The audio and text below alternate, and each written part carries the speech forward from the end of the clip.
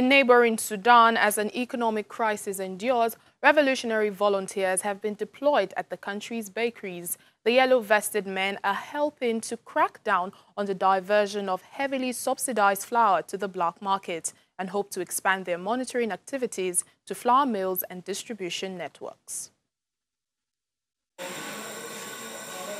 As bakers in flour-stained cloth knead dough and slide trays of loaves into ovens in Sudan capital, a cluster of yellow-vested volunteers keep watch. The goal of the self-styled Guardians is to stem the smuggling of heavily subsidized flour and bread destined for citizens struggling through a long-running economic crisis.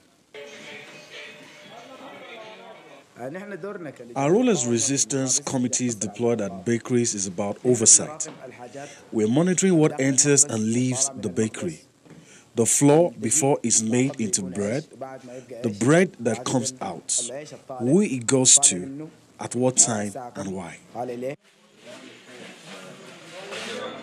Bread was a symbol of the revolution.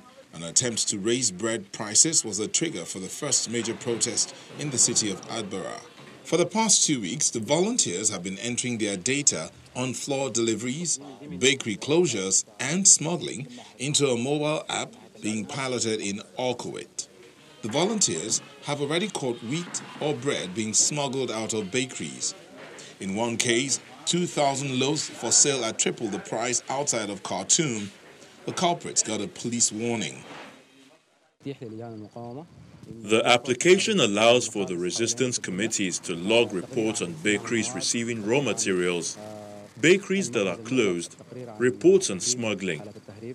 All these reports go into one central database from all over Sudan.